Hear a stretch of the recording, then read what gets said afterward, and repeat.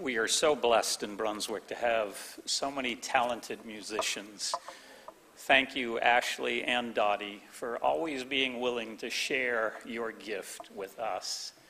And of course, Bev, you as well. You're not recognized very often, but you play for us often, and there are many ladies who play for us. Roberta, the list goes on. Thank you for blessing us so abundantly with your talent. I'm going to be reading from Hebrews chapter 1, verses 1 through 3. And I'll be reading from the New King James Version, and you can follow along most likely behind me on screen or in your own Bible. God, who at various times and in various ways spoke in times past to the fathers by the prophets, has in these last days spoken to us by his Son, whom he has appointed heir of all things, through whom also he made the worlds, who, being the brightness of his glory and the express image of his person, and upholding all things by the word of his power, when he had by himself purged our sins, sat down at the right hand of the Majesty on high.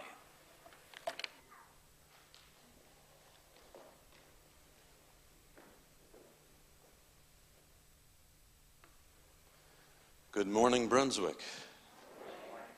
It's good to be here again. I, a few months ago, received an email from Peter to Pete, and to the effect of, "You going to be up in this summer? Could you preach for us?" And something to the effect of, "Our pastor is gone," or something like that. And I said, "Oh, pastor's on vacation, you know." And I didn't read it that carefully. I say, "I'll be here July 21. Good. Please pray for our pastor search." What? I went back and reread and discovered a little surprise happened. So I'm glad I can be of service today. The problem is that as I was wrestling for a couple months, what am I going to preach about up here? Try to make a list of what I've already preached, and so forth. And my wife was giving me suggestions and so forth. And then all of a sudden, Peter emails me, "Can you preach on the Trinity?" And I said, "Sure." And then I said to myself, one sermon on the Trinity is about like trying to preach the whole book of Daniel in one sermon. So this is not going to be a light-duty sermon today. It is going to be in kind of two sections. The first section, we got to orient you to what's going on in Adventism and some Trinity issues and history and the like. And then we're going to move to a study of Hebrews 1 and end on a biblical and some practical applications. So we will get there, but this is not a pablum sermon today as a result. And yes, I'm supposed to remind everyone after the service about the prayer for the new pastor search after the service. So I'm making the announcement now in case I forget later. Rob's going to wave at me to remind me at the benediction, I think, so this way. So it's good to be here, and it's good to enjoy summer nights in the 50s.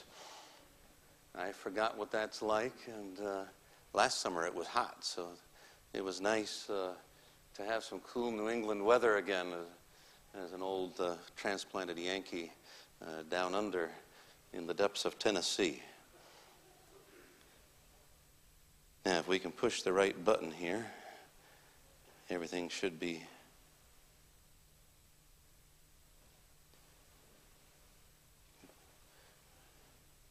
There we are. Also, a quick word. It's nice to have a church blessed with good musical talent. I was going to add that to myself. And since I'm depending on Bev for the closing hymn, I recant my challenge to you this morning at Sabbath school. And when I grow up, I hope to play the piano like she does. The children out there taking piano lessons, your mother and dad are right. You hate it now, but if you stop, you'll kick yourself later. And I'm kicking myself years later because I stopped. So stick with it, and then you can be a blessing like Beverly. I also need to thank the graciousness of your church secretary. After service, I need to know who Tina Hume is, because she'd email me and she would have to wait 5 days for a response because I was in sabbatical, busy doing sabbatical things and not watching my email. But she bore with it with grace. And so it would be nice to get a face and a name connected in my head if you're here today, Tina, that way. We're at an unprecedented time, not only in Earth's history, but I think in Adventist church history. And it seems to me that we've headed back to the late 1840s. And just as in the early movement we had all sorts of competing ideas and quite a disunity of what's what doctrinally and this, and we took some time to work it out. It finally became an organized entity in the early 1860s. We seem to be regressing into private interpretation and all sorts of views out there. And one of the things that has revived in the last 15, 20 years, and especially probably in the last decade, is a rise of anti-Trinitarian Seventh-day Adventists. And they're everywhere, though they tend to be less visible in a church with a highly educated element in it, like Brunswick with your medical professionals and stuff. You're more likely to find them in the smaller churches where they can be a big fish in a small pond and wield more influence, kind of a thing. But they're out there. And about 20 years ago, when we went to Tennessee for me to teach at Southern, very quickly, I had never hardly heard of anti-Trinitarians up here in New England, Southern and Northern. Man, I was running into it quickly down there in the Southern Union. We got a lot of it down there. But with the internet and everything else, it's everywhere. And their favorite ploy is that they will pull out quotations from people like James White and Joseph Bates, among others, Adventist pioneers of the founding generation, especially big ones like White and Bates, who wrote statements about the unbiblical doctrine of the Trinity and this nonsensical Catholic doctrine, etc., etc., etc. And thus our current statement of beliefs in the 28 fundamentals with a triune Godhead, though we don't think we use the word Trinity, actually. It's just a Godhead language. But we have apostatized, and we need to go back to the 1840s. In reality, in my opinion, they are not appealing to the Scripture. They're appealing to a snapshot of Adventist tradition, and they're basically saying that the mid-1840s, late 1840s James White theology is the true Adventism, and anything that's progressed since then is a diversion from real Adventism, so there's no room to grow and develop. So in reality, they are appealing to church tradition. But they are then cobbling certain Bible texts and certain Ellen White quotes to bolster their position. And when you give them, shall I say, bluntly Trinitarian statements of Ellen White, you're told that these statements are fabricated by the White estate to fit in with the Progressive Adventist Church and were not written by Ellen White herself. So the White estate has done a study where they can take you document by document back to her own pencil on paper handwriting, which wasn't fabricated. But then they say, well, even that's fabricated. There's a point where you're immune to evidence, you know what I'm saying? And so this is what we're grappling with in corners of Adventism, and particularly in more professedly very conservative corners of Adventism. It's bigger problems in Africa and South America and so forth as well. But I bet if you get into rural Maine, New Hampshire, rural Massachusetts, you're going to find this stuff going on too, again, thanks to the internet and the like. And the irony is that these controversies are turning us into arguing over the Adventist church fathers the way Catholics argue over the classic church fathers. And we're forgetting the Bible, in my opinion, as a result. By the way, same thing with women's ordination. When I was on the GC TOSC, you had one group trying to find Adventist pioneers favorable to women and Adventist pioneers arguing against women. And I'm like, who cares about the pioneers? I want to know what the Bible says. Kind of a thing, right? And so various issues tempt us to start arguing over tradition instead of doing our good biblical homework. And this is one of them. Now, the current SDA movement that I am running into repeatedly, and in fact, many of my weekends in churches is a 3-sermon series on the Trinity or something like this. They believe in only a 2-person Godhead, Father and Son. Holy Spirit is not a person. It's just some kind of extension of God's personal presence, but it's not a separate person. A very few of them take an odd twist, reviving an old heresy called modalism. Full modalism said there's only one person who manifests himself in 3 ways, Father, Son, and Holy Spirit, but it's only one person, 3 modes. These people believe in 2 persons, but there are a few of them that argue that the Holy Spirit is merely Christ unincarnated. So he comes to us as the Holy Spirit so he can be omnipresent and separates from his humanity. And so the Holy Spirit in Christ, for a very small number of these people, is one person in 2 modes. Nothing new under the sun. Modalism was way back there. And we long decided that wasn't good. But the one thing we learned from history is that we don't learn from history. In particular, with this 2-person Godhead, it's very crucial to them that the Son was not just begotten in the incarnate form, but he must have been begotten somewhere back in eternity so that it's literally Father and Son.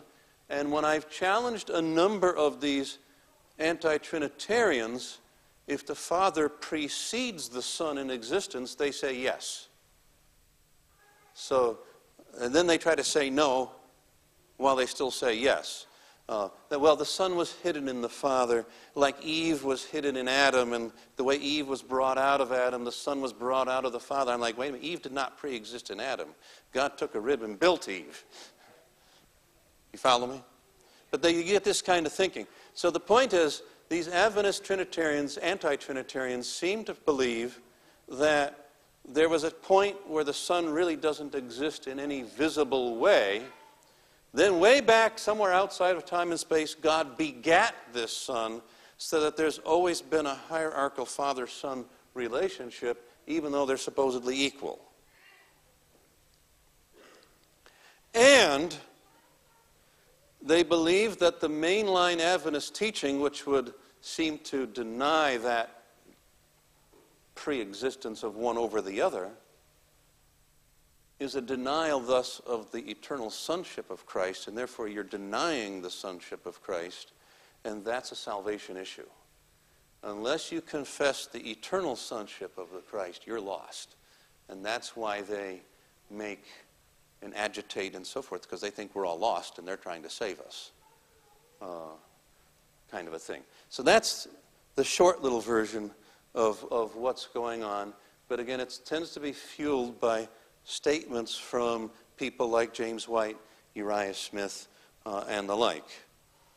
Now, I can't obviously cover everything today, so I'm going to give you two resources if you want to do a little research on your own.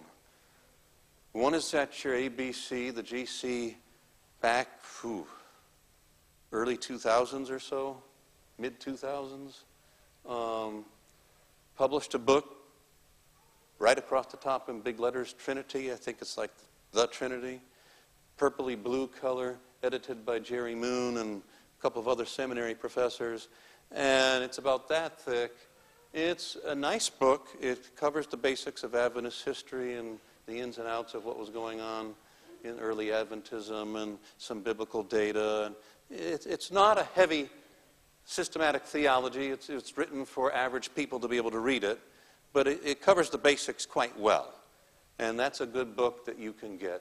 Second resource would be, as former president of Adventist Theological Society, we have a website called Perspective Digest, all one word, perspectivedigest.org.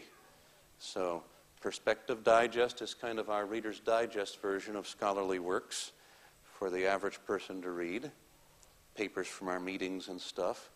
But the presidents, during our 2-year terms, supply 4 presidential little columns, a couple pages each year. So I have 8 of them in there. 5 or 6 of them I'm dealing with these Trinity issues. And I've got 2 more coming with past presidents columns that's dealing with the Hebrews text I'm preaching on today. And so if you go to Perspective Digest and you put in Bauer, you'll see my stuff. You put in Trinity, there's all sorts of stuff in there that can be very helpful, seminary professors and so forth.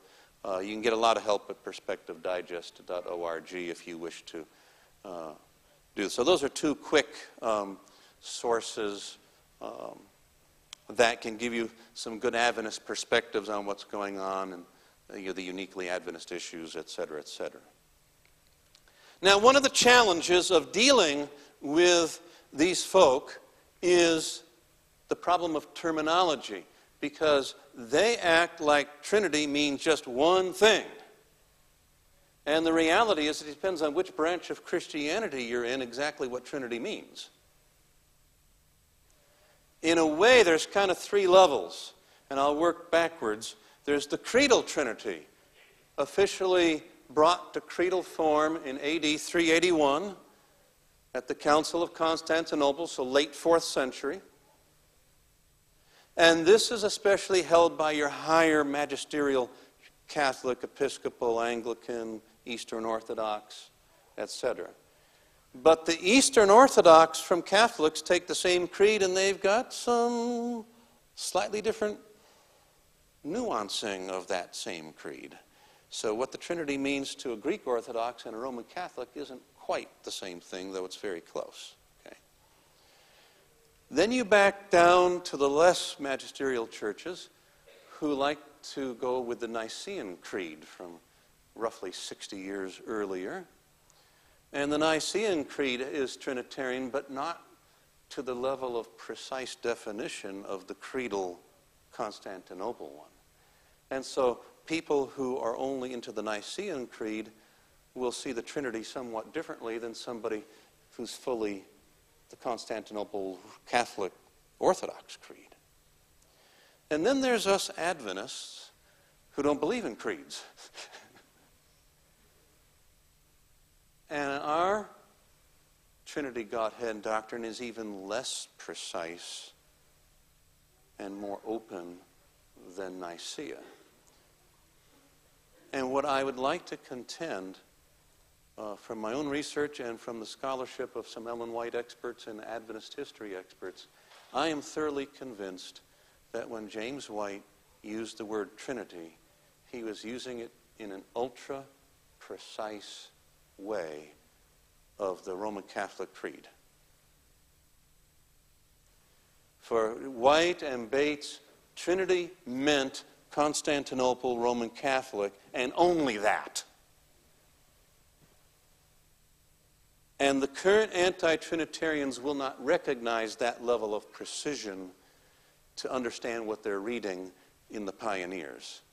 And so you read a 21st century pluralism of Trinity in the James White statements, and you make him say things he wasn't saying because he was using the word very, very precisely. Just of Constantinople and the Roman Catholic Creed. Ditto with Joseph Bates this way. Now, moving out to Christianity in general. Christianity in general, particularly, again, the more mainline denominations,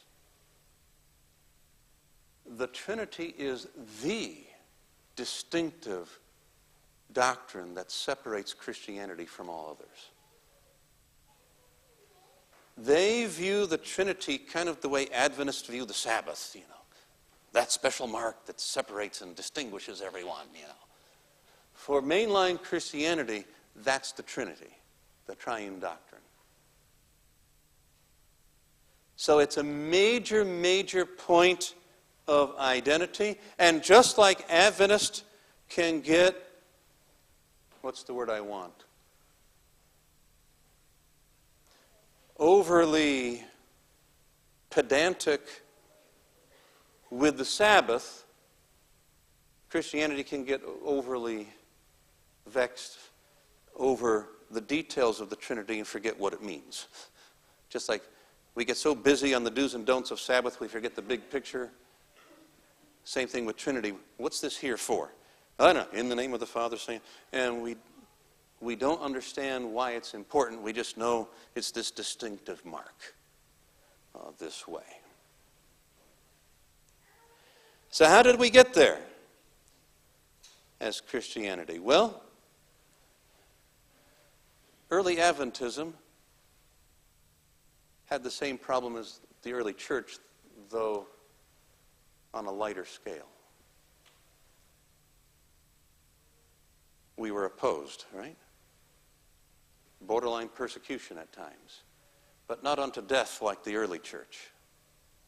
But when you're under attack and defending your distinctive points of doctrine, in our case, Sabbath, spirit of prophecy, these kind of things, and everybody's attacking you in public newspapers and everywhere else, and you're busy defending these distinctive, the sanctuary and so forth, you don't have time to think about philosophical theology.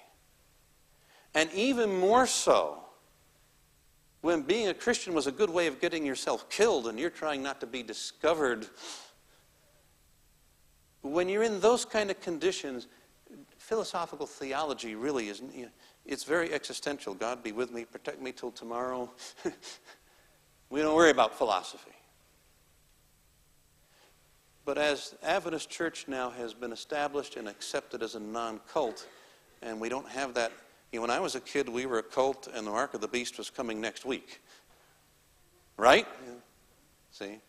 We've lost that, and the result is we now have room to be more philosophical. Ditto with the early church. And so it's not until the late 200s that the persecution is really waning, very late 200s.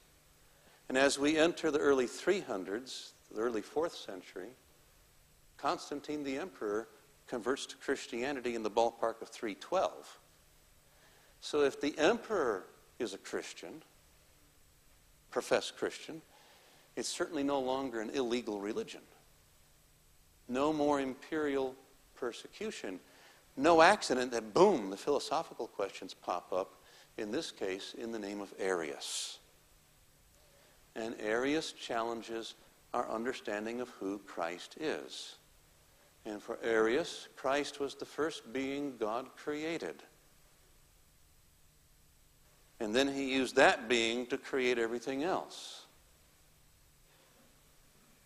And so Christ is not the true God. He's some kind of semi-God or second-tier God, because only the Father is fully God.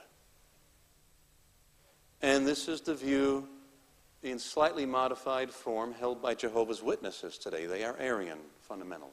Okay?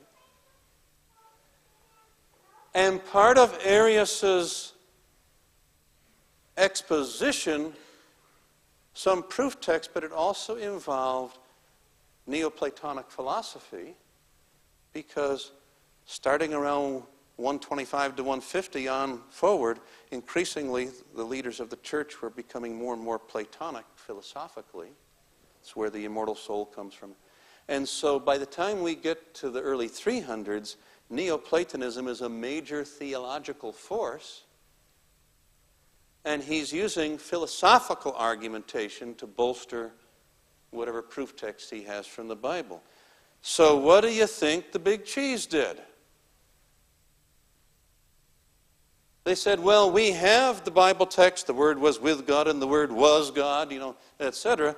But we need a philosophical explanation of how this is possible.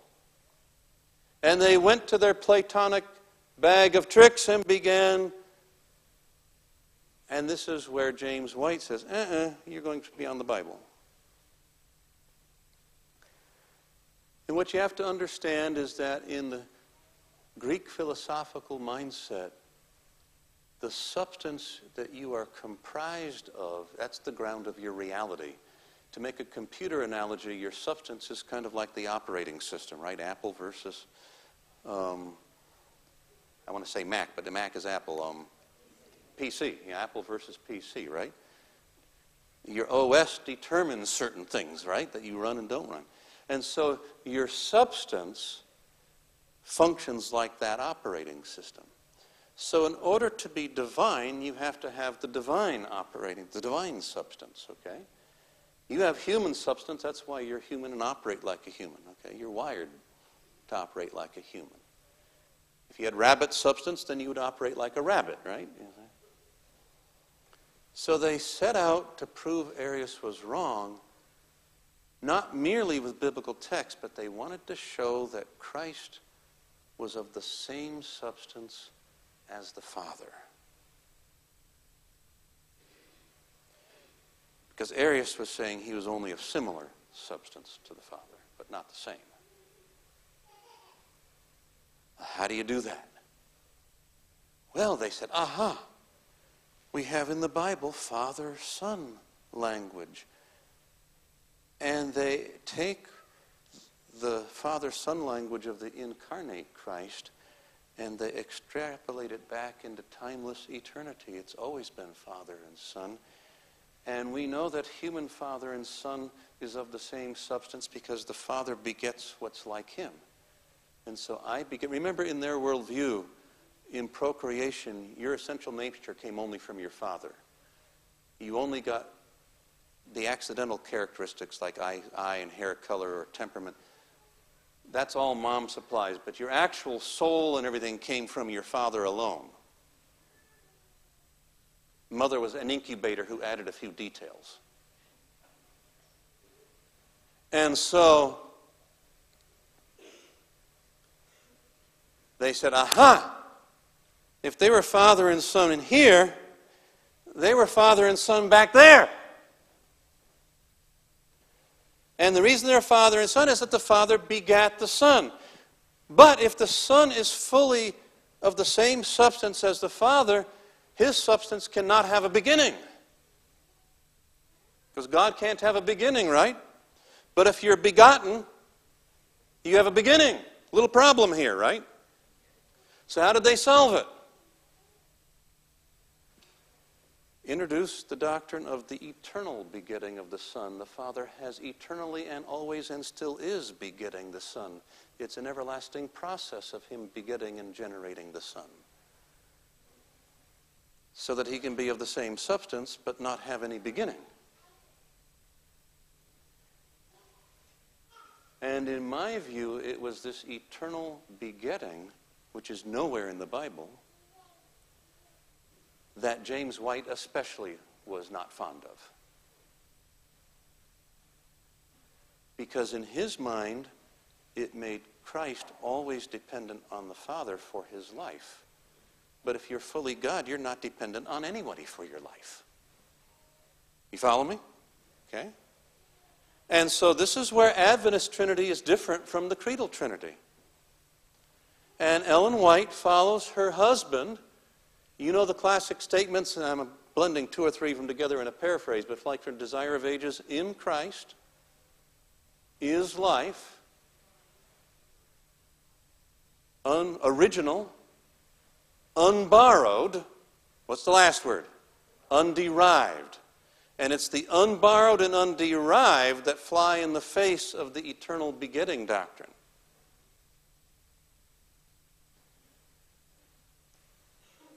So they saw the classic Trinity. Now, I don't think they fully understood the philosophy, but they saw that as diminishing Christ, and they did not want Christ diminished. And so this Trinity doctrine with the eternal begetting, bad. It's Catholic creed, it's not Bible.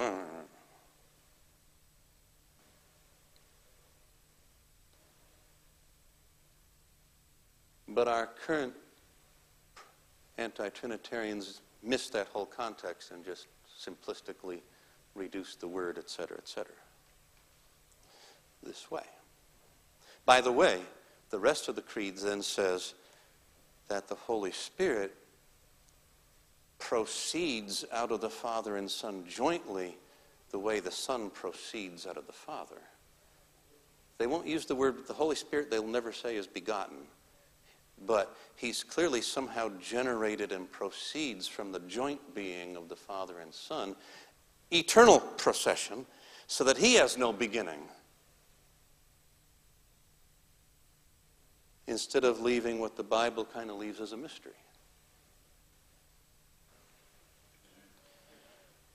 But it's this 3-in-1 then, single substance, 3 persons, that is viewed as the absolute distinction that separates Christianity from everything else. Again, like the way Adventists fixate on the Sabbath, everyone else fixates on the Trinity. This is the importance of it this way. Now, much more I could say, but I think that's enough orientation. Biblically, whatever we construct as a Trinity is a theological construction. There really is very few, if any places, very few places in the Bible where you just find bam, bam, bam, all 3. You know, like baptizing them in the name of the Father, saying they share a name, these kinds of texts. But it's very rare. We have to kind of get a piece here and a piece here and a piece here and a piece here and start putting it together. But we do that in a number of other areas. Our doctrine of man is a theological construct based on evidences from all over the Bible. Okay? Our doctrine of the 3-phase judgment. And there's no one text that puts all 3 phases together. Revelation 20 comes close in that you get 2 phases back to back. But, the investigative phase that separates the lost from the saved, and then the last two phases that focus on the lost, with the millennial judgment where we judge angels and so forth, right? Men of Nineveh will judge the people of Christ's day. But we put that together from multiple sources, and it becomes a theological construct. The point is, a theological construct is not necessarily bad. By the way, our doctrine of God is also a theological construct. And this is the challenge of theological construct. It's easy to forget your limits and start losing the difference between the text and your inferences from the text. And we start to build inference on the inference on the inference and forget that we're 3 steps removed from the text, okay? So when we make our construct, I like to stay no more than one inference out. After that, I have to admit I'm going out into philosophical land, which is a fun game to play, but don't put divine authority on it, you know. And such theological constructs, if we're not careful, can get out of control that way. They also can foster, look how smart I am, I put this together, you know, and the human pride. So there are some weaknesses we have to watch against as we go through this. Now, the problem with these controversies is it's actually pushing Adventism to form a creed in response, just as the early church formed a creed in response to Arius. We're being pushed into becoming Seventh-day Catholics, which is what they claim to be not wanting to do. And it's a very interesting phenomenon.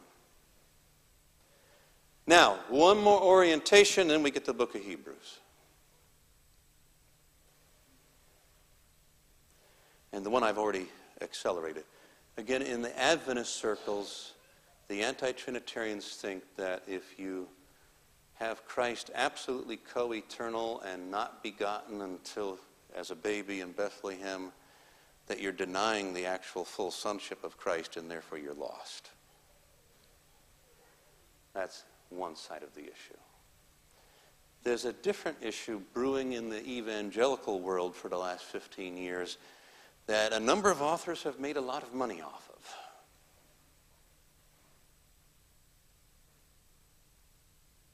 And I'm going to introduce it here because it came up in the Theology of Ordination Study Committee. In fact, at the end of Committee 1, I predicted its coming, and the first papers in 2 fulfilled my prophecy. There's a controversy in evangelicals, not over how many are in the Trinity and the oneness and all that stuff.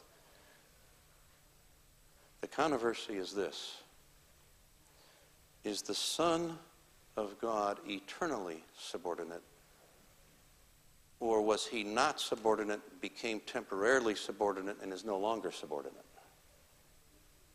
Why? Has nothing to do with the doctrine of God. Has everything to do with women's ordination. Because the opponents of women's ordination in the evangelical world discovered, as the proponents, that neither side can put a biblical case together that just crushes the other side. There's enough ambiguity, right? But in looking for that crushing, knock it out once and for all, the anti-Trinitarians the anti-women's ordination went back to an old teaching that Christ has always been subordinate to the Father, because what they argue is that they are equal in essence, but unequal in function. And therefore, if the Godhead can be equal yet unequal, the image of God is going to be based on that same model. And thus, men and women are equal, but only men can lead. And so they need the eternal subordination of the Son in order to produce the eternal subordination of women. And they would never have gone there had they not needed it for the gender issue. Guaranteed. Guaranteed. And so the temporary subordinationists tend to be more open to women's ordination, whereas if you oppose women's ordination in the evangelical world, you're almost guaranteed to be an eternal subordinationist. Okay? Wayne Grudem is the leading figure on eternal subordination and so forth on one side. Millard Erickson, temporary subordination. Excellent little book, Who's Tampering with the Trinity by Millard Erickson. Highly recommend that one as well. With that in mind then, let's take a look at one of the most sublime passages on the divinity of Christ. And it's a passage that many of us don't think of. Because when we think of the divinity of Christ, we all want to go to John 1, right? And certainly John 1 is a powerful confession, but he's done in like 3 verses. Hebrews 1 takes John 1 and puts it on steroids. And so I'd like to open to Hebrews 1 and do a quick run-through of what's going on here in Hebrews 1. We read in our scripture reading this morning, right? Long ago and many times in many ways God spoke to our fathers by the prophets, but in these last days he has spoken to us by his Son, whom he appointed heir of all things, through whom also he did what? Created the world. So first thing we get is Christ is creator. Now I'm going to put a little asterisk on this. The technical language is that Christ is the agent through which God creates the world. And this is classic New Testament. Christ as the agent of creation. Okay? Classic New Testament all over the place. You can go put that one together yourself. But Christ as creator is pointing us in what direction? Only God creates, right? So it's already pushing us in that direction. We continue. He is the radiance of the glory of God. And now the next phrase, the exact imprint of his nature. This is one of the few actual Bible statements about the nature of God. The Hebrew mind generally didn't think in terms of essential nature. It was much more pragmatic. We know God by how he relates to us.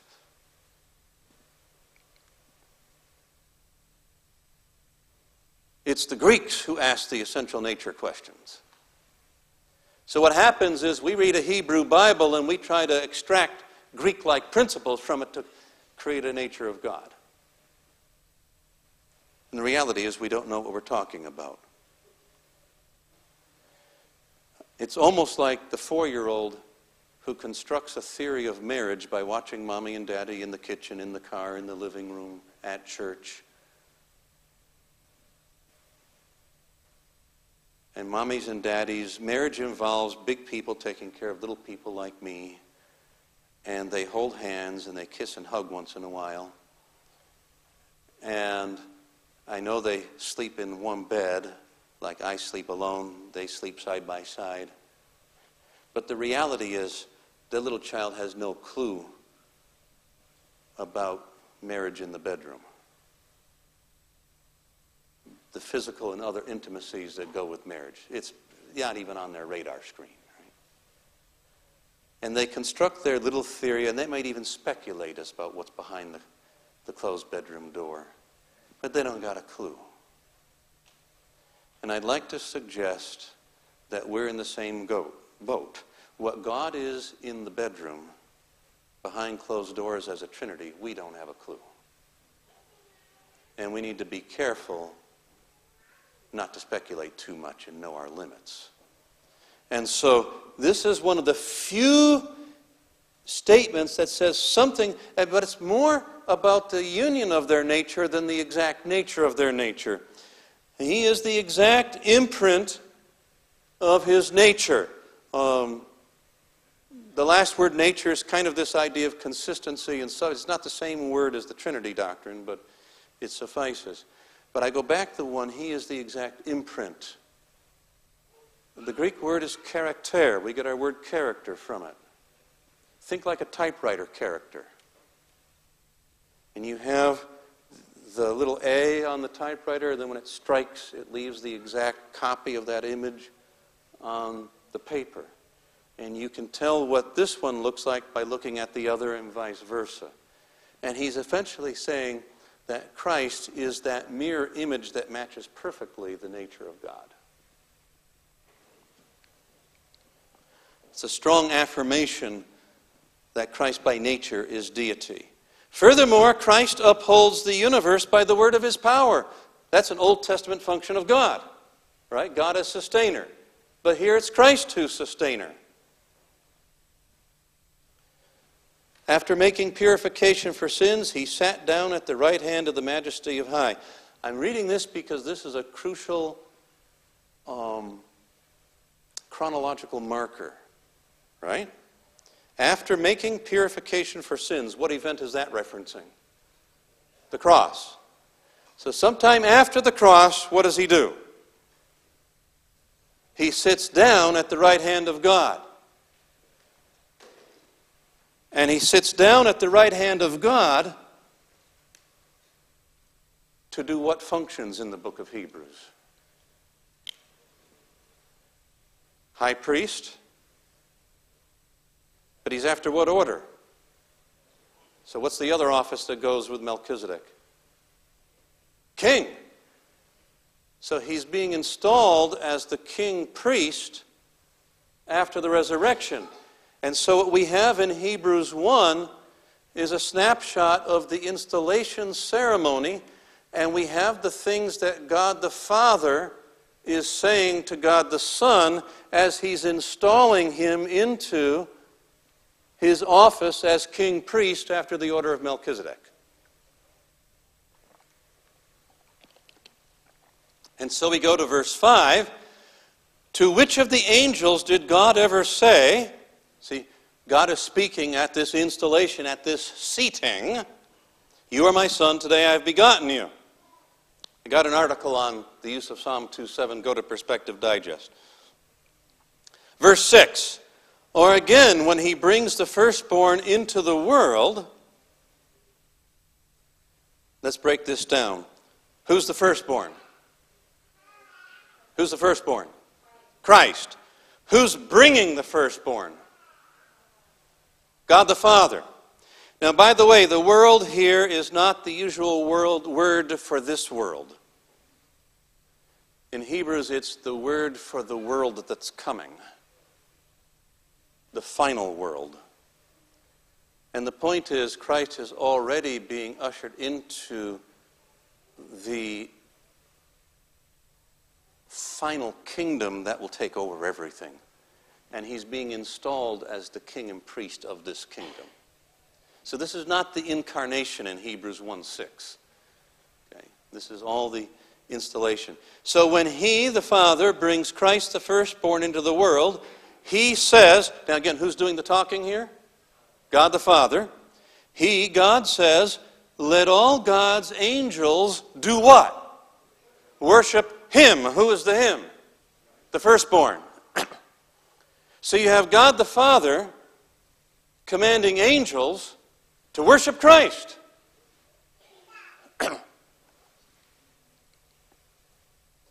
But you're only supposed to worship God, right? If Christ is not God fully, then the Father is commanding the angels to sin. You follow me? I had Jehovah's Witnesses so many times as a young pastor in the 1980s. Somewhere in the late 90s, they changed their Bible so that they fixed this text. I like to take credit for it. It's probably not my fault, but... Because this text, they hadn't fixed like they fixed John 1, right? But their newer Bible from around 1998 or so, 2000 area, they fixed this one. I joke again, I've hit so many of them, they go back to their elders, they have no answer.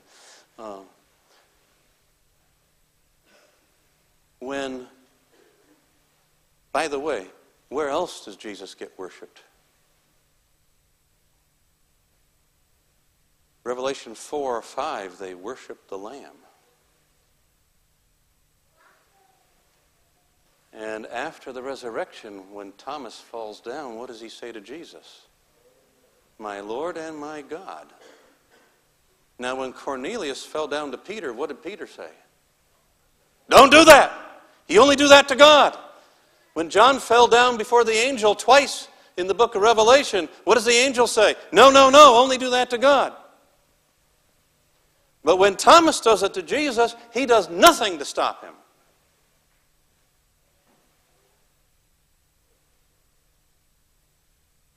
If Christ is not God, he should have stopped Thomas. You follow me? And when I have broken through Arian viewpoints, it's been the worship issue, that God commands worship. Jesus received worship unlike Peter and so forth and so on, that the Holy Spirit has been able to leverage to get them to receive the fullness of Christ.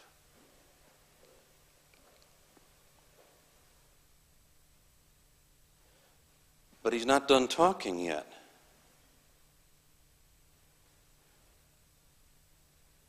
We go to verse 8.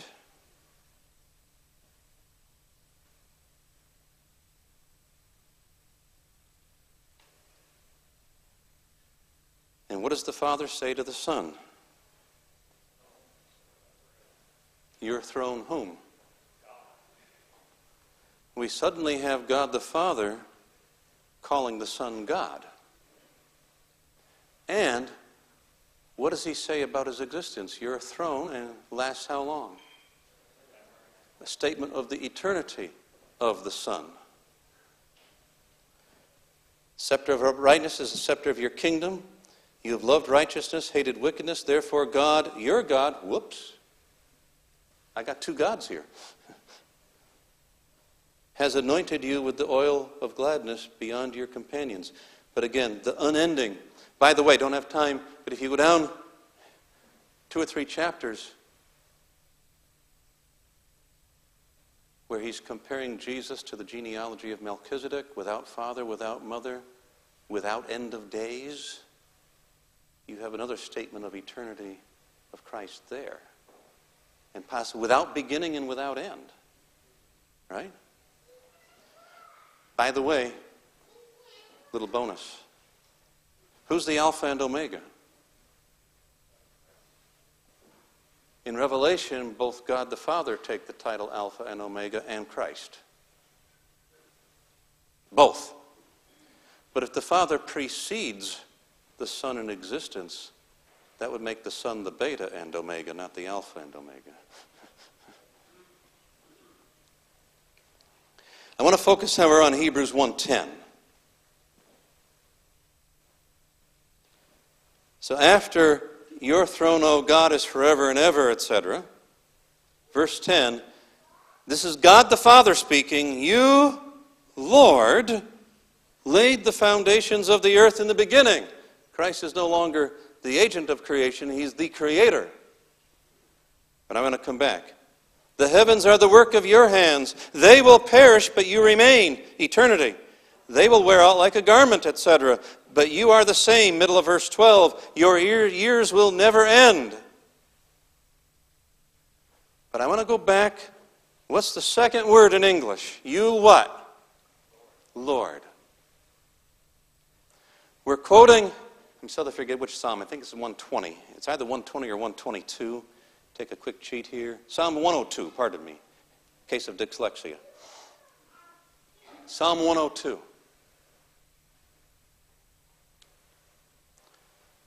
Psalm 102 is a prayer to God using the sacred name that we speculate is pronounced Yahweh.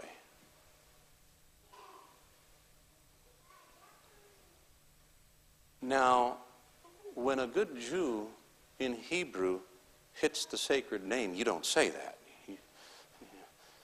Your lips are too unholy to say the sacred name.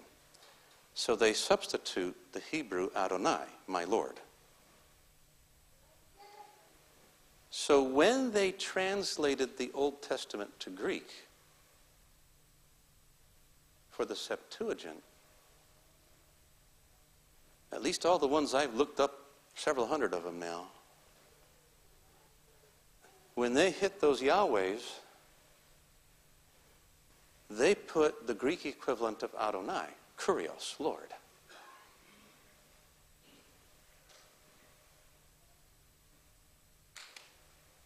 They don't even try to transcribe the Yahweh part. They just substitute Kurios, Lord.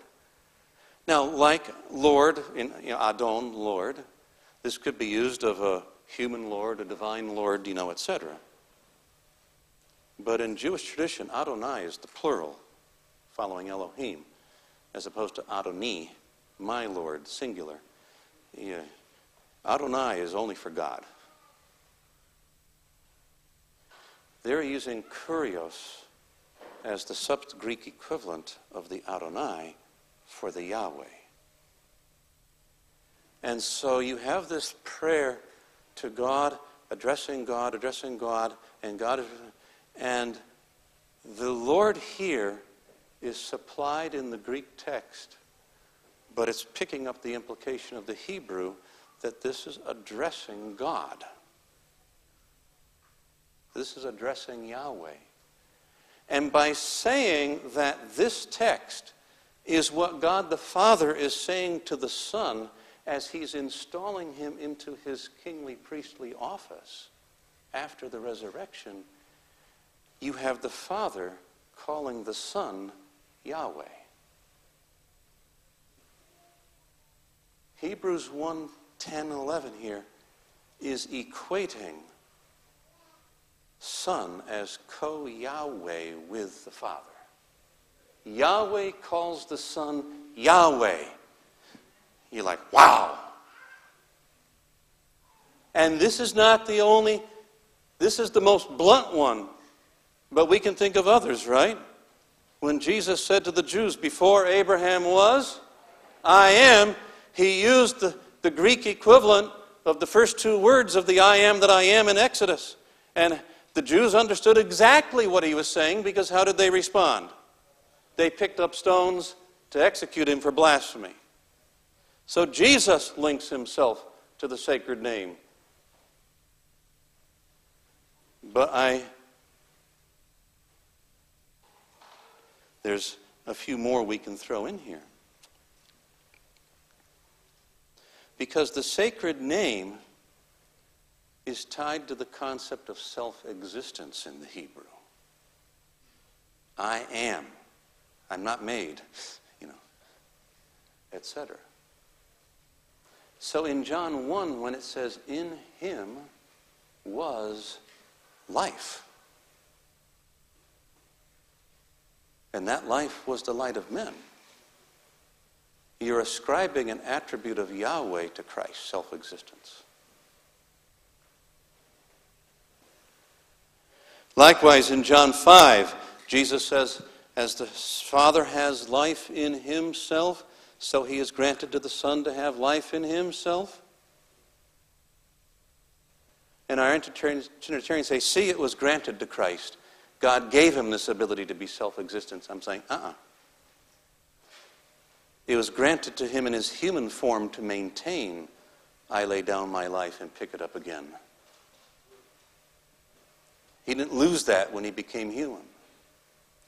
Because Jesus said he has life in himself in the same way that the Father has life in himself. Is the Father's life granted from another? No. So for the Son's life to have life in himself the same way that the Father, it has to be an ungranted, unborrowed, underived life. So if that life was granted the way they're saying it was, it's a lie. He would not have the same kind of life in himself that the Father has. So in order for it to be the same kind of life as the Father, it has to be the underived life. But God granted in the subordinate period of the incarnation that Christ retain that power, and hence no one takes my life from me. I lay it down of my own accord, even as a man.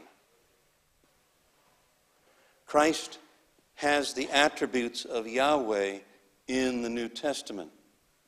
Paul, he says that the rock that was with them in the wilderness was whom? Christ. But Deuteronomy says the rock is Yahweh.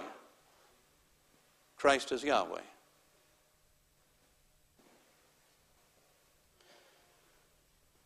One more. John 10, I am the good what? Shepherd. Not a hireling, right? But Psalm 23, who is my shepherd? Yahweh is my shepherd, I shall not want. If Christ is not Yahweh, then he is the hireling who was sent by Yahweh.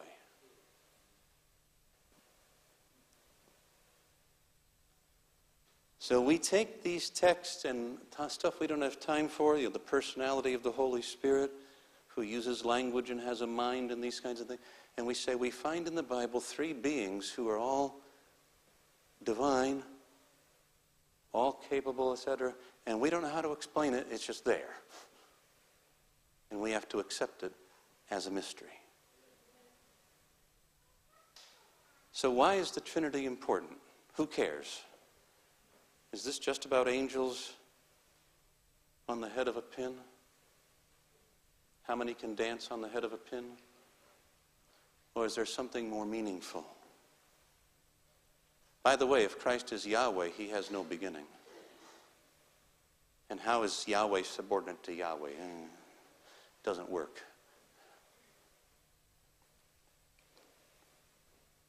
I think there are three practical reasons why this is important. Reason number one,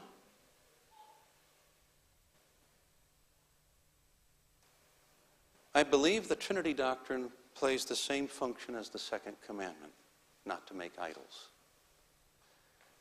Second commandment, not to make idols, I believe is designed to keep us from boxing God into our little constructs. God is too big for you to box into your head.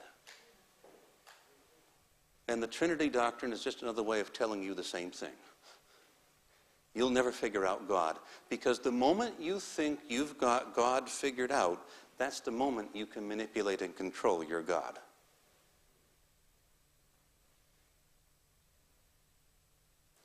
And our God is too big for us to manipulate and control.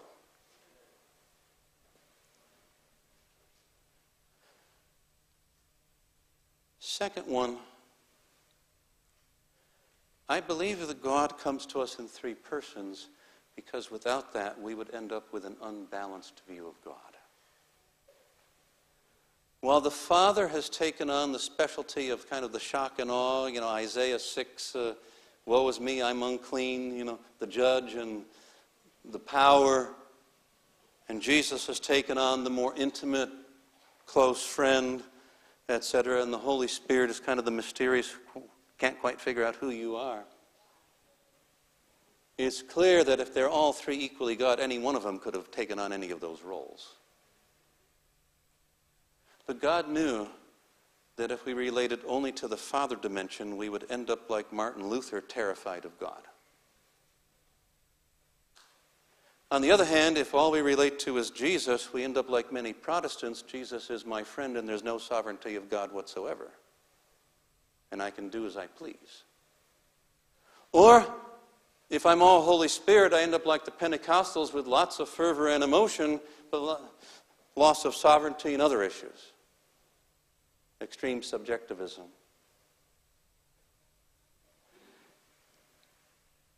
Few people, by the way, remember the Christ of Revelation, who is the Lamb who makes war and judges, is the same gentle Jesus of the Gospels, right?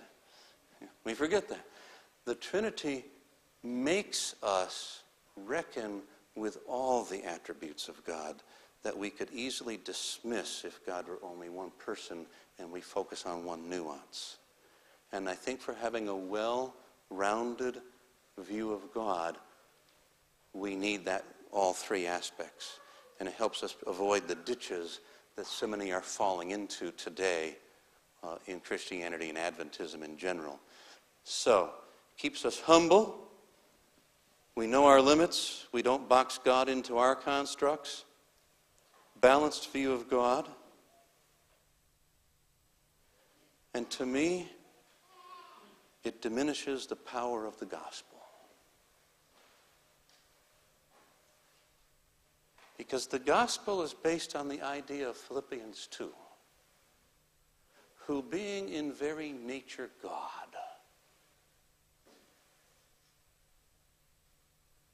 didn't count equality with God something to clutch and hang on to, but emptied himself of that equality and took the form of a servant and went to the cross. The bad news is that God will not sacrifice his kingdom to save man. The good news is he sacrificed himself. And to serve a God who will empty himself for enemies to try to save them. There is a glory to that story. Whereas if Christ came under orders of a higher authority as a hireling, you lose the glory. There's a reason he's called Emmanuel, God.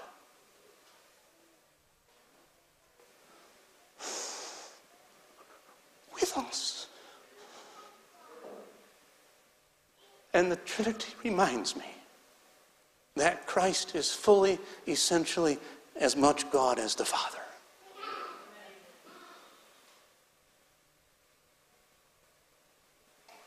And it reminds me of the phenomenal sacrifice in his very existence that he made to save wretched souls like you and me. That's why the Trinity matters.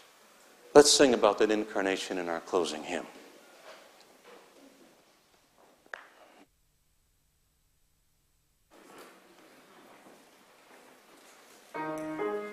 Let's stand and turn our hymnals to 117, all three stanzas.